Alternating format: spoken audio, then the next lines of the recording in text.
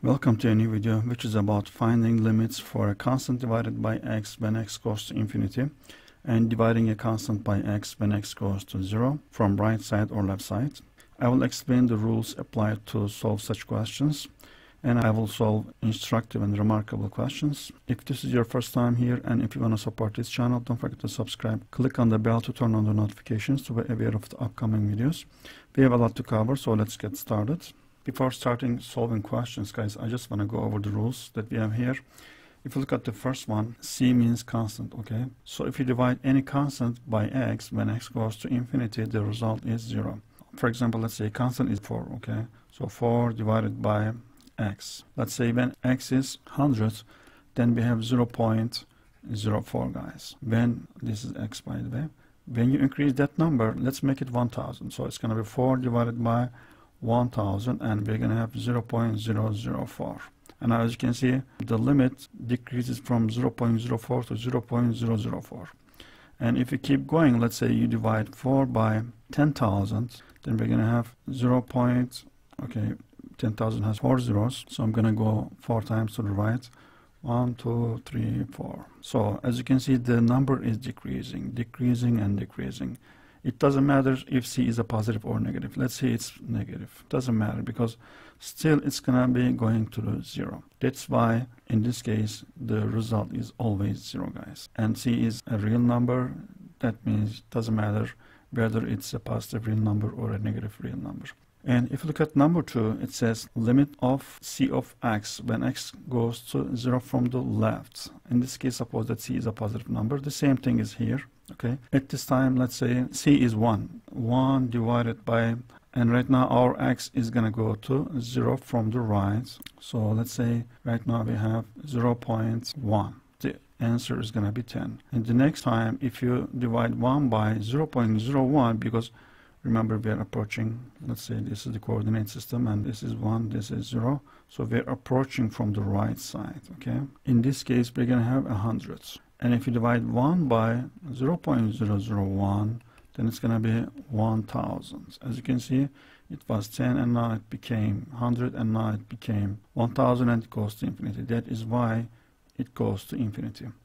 And if you approach 0 from the left side, because the left side, you know, this is 0.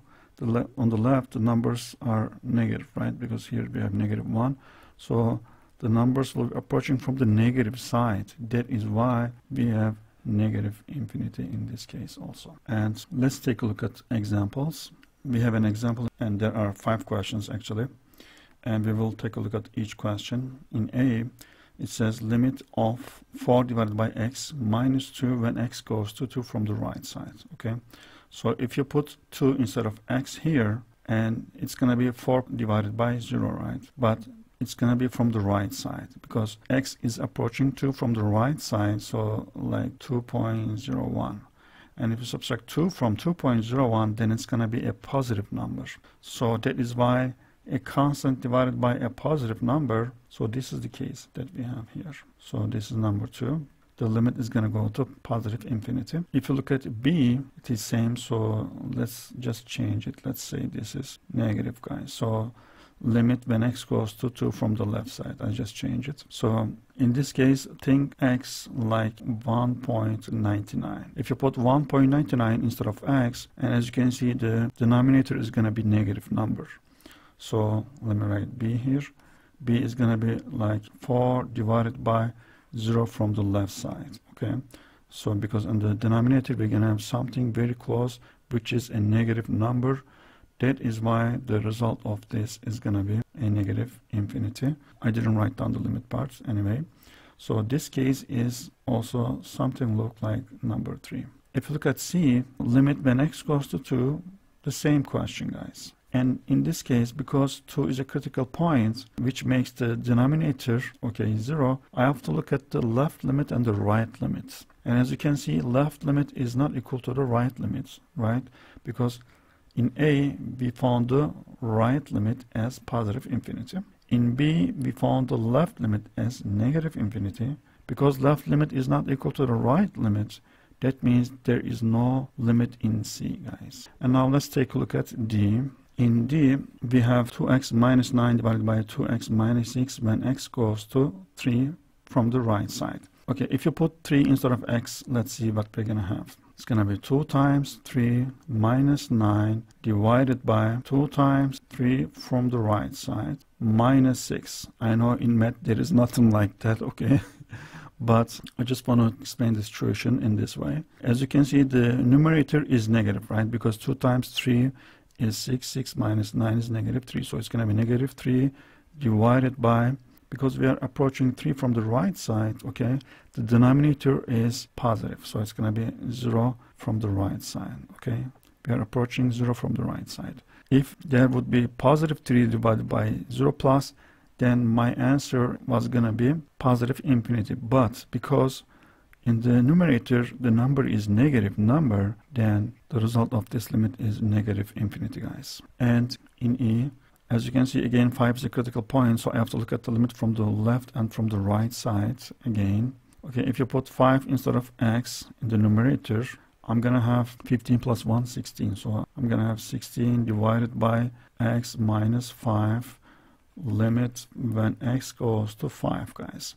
And now, if x approaches 5 from the right side, okay, so it's going to be 16 divided by 0 plus, and that will be positive infinity.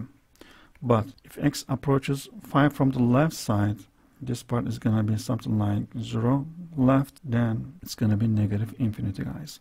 Because negative infinity is not equal to the positive infinity, that means in E also there is no limit, guys. And let's take a look at the next question. Okay, guys, this is our last question in this video, and it says find the following limits. And as you can see, in A, x goes to infinity as well, but here the number that we have is 3 divided by 4, and there is an x as an exponent to that fraction. In such cases, guys, let me show you, if x is 1, then the result is going to be, of course, 3 divided by 4, right? When x is 2, then we're going to have 3 divided by 4 square, which is 3 divided by 4 times 3 divided by 4. And in that case, that would be 9 divided by 16, guys. And in the first case, that would be, if you extend it by 25, then we're going to have, it's going to be 0.75. And 9 divided by 16 is, I just checked it from calculator. And in this case, the result is 0.56, and it goes like that. Actually, there's also 25. If you take x as 4, then we're going to have 3 divided by 4 square, to the power of 4. In this case, we're going to have, again, I just checked it from a calculator, and the result is 0.3164, and it goes like that. So as you can see, when x was 1, this is what we got. When x is 2, this is what we get. When x is 4, this is what we get. So as you can see, it's going down. When you increase x, okay, when x goes to infinity, then 3 divided by 4 to the power of x is going to 0, guys. So we can say that in this case, the limit is 0, guys. Actually, we can say that if this number is less than 1, and if this number as a power goes to infinity, then the result always is going to be 0, guys. And there is a similar case also here in B. When x goes to infinity, limit of 5 divided by 4 to the power of x. As you can see, this number, which is 5 divided by 4, is greater than 1. So if this part is greater than 1, let's say something greater than 1, okay? And if you take x power of this number, suppose there is a number, okay? When x goes to infinity, the result is infinity, guys, from the similar logic. So we can say that in B, the limit is positive infinity, guys. I might increase the number of questions, but I think basically you just got the idea in this topic. And again, when you divide any constant by x, and when x goes to infinity, always the result is 0, guys. It doesn't matter if that constant is positive or negative. And again, when you divide a positive constant by x, when x goes to 0 from the right side, because right side of the 0 is positive, and the result of the limit is going to be positive infinity. But if you divide a constant, a positive constant, by x, and when x goes to 0 from the left, because the left side of the x is negative, in this case, that is the reason that the result is negative infinity, guys. And if you have any question, you can put them in the comment section below. Thank you for watching, and hopefully see you in the upcoming videos.